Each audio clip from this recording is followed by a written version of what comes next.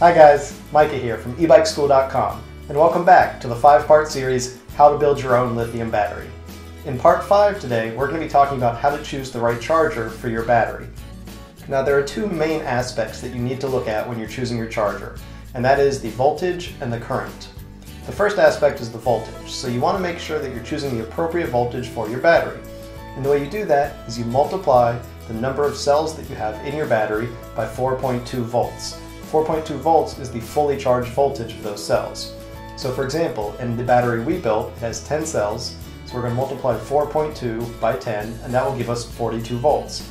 So we need a charger that outputs 42 volts. And that's the same for any 36-volt battery based on lithium-ion cells. Now if you're working with lithium iron phosphate or other chemistries of batteries, you're going to need a different voltage. So lithium iron phosphate, I believe it's 3.7 volts. So you multiply 3.7 by however many cells you have. But we're working with lithium ion here, so we're going to be using 42 volts. Now if you were using, let's say, 7 cells for a 24-volt battery, you'd be at 29.4 volts. 13 cells would give you 54.6 volts. 14 cells would give 58.8 volts, and so on. So in order to determine the voltage for your battery, you just multiply 4.2 by the number of cells. The next aspect to look at is the charge current, where the charge current is usually limited by your BMS. If your BMS is limited to 5 amps, for example, you wouldn't want to use a charger that's rated higher than 5 amps. I generally like to make sure that I'm using a charger that's well under the limit of my BMS. The battery we built in this 5-part How to Build a Battery series used a 5 amp BMS. That means that it has a maximum charge rating of 5 amps.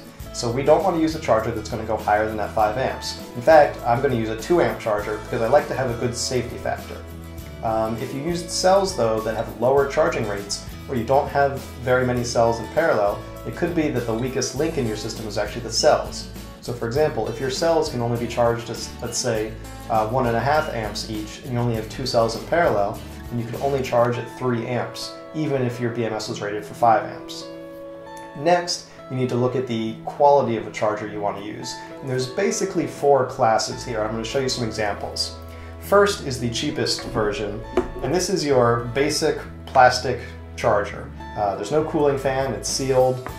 This is about as cheap as it gets. These usually cost anywhere from $20 to $40 depending where you get them, and there's not much more to say about these. You know, they work, they charge your battery, but they're more prone to breaking. Sometimes they burn themselves out. They're pretty cheap. You get what you pay for. I generally keep 1 or 2 of these around just as a spare charger, but I like to use something a little bit better. That being said, they will work. You can totally use these chargers.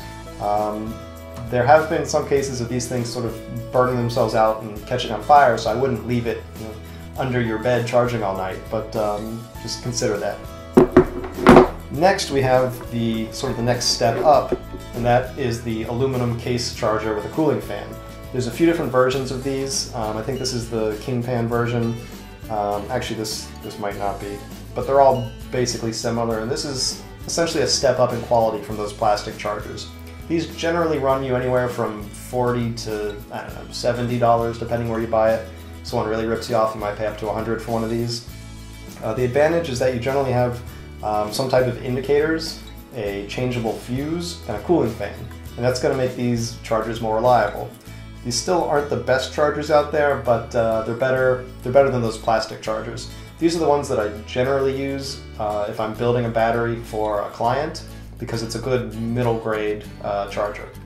The next step up, and I don't have an example of this, but I'll show you a picture here, are the adjustable voltage chargers. An example of this is the Luna charger, or the charger that EM3 EV supplies. And these are really good chargers because they're built on a really good quality aluminum case cooling fan charger, but they also have adjustable features. So you can change the voltage to not charge your battery up all the way. And that's just going to increase the life of your battery if you charge it to, say, 90 or 95% instead of 100%. The other thing is they often have adjustable currents, so you can choose whether you want a faster charge or a slower charge. It's generally better to charge slower with a lower current, but sometimes you want to be able to charge quick to get back on the road. The last option, and this is my favorite, is the cycle satiator. Cycle satiator. It's a tough one to say.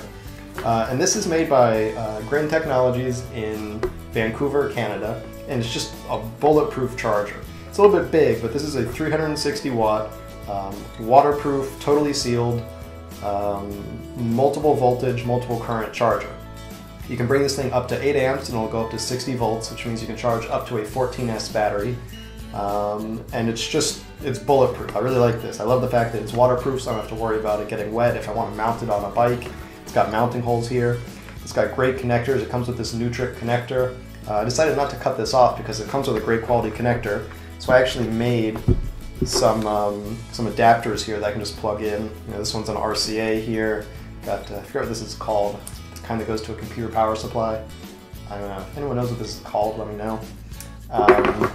And then you can program your own charge profiles. So here I've got my 36 volt profile, 48, a 24 volt for my wife's bike, my 58.8 volt, that's for the 14S battery that I use on my normal bike.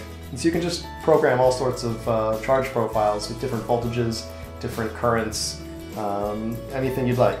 There's also the ability to add a temperature sensor so that you can see how hot your battery is getting when you charge it. You can have a cutoff if it's getting too hot. This thing, you can update the firmware. They occasionally release updates. It's just an amazing charger. It's expensive. It's something like $300, I think, but it's just an amazing charger. If you only have one battery, it's probably not worth it unless you just really want the features. But for someone like me that I've got a bunch of e-bikes with different batteries, I'm building batteries, I'm fixing batteries, it's amazing. I can do everything with just one charger. So these are the different types of chargers. It's really up to you to decide what level of quality you want to go for, but the biggest thing is just to make sure that you're matching the current and the voltage correctly for your battery. So I hope this was helpful. I hope you enjoyed this 5-part series. If you have any questions, feel free to put them in the comments. I try to answer the questions. And thanks for watching.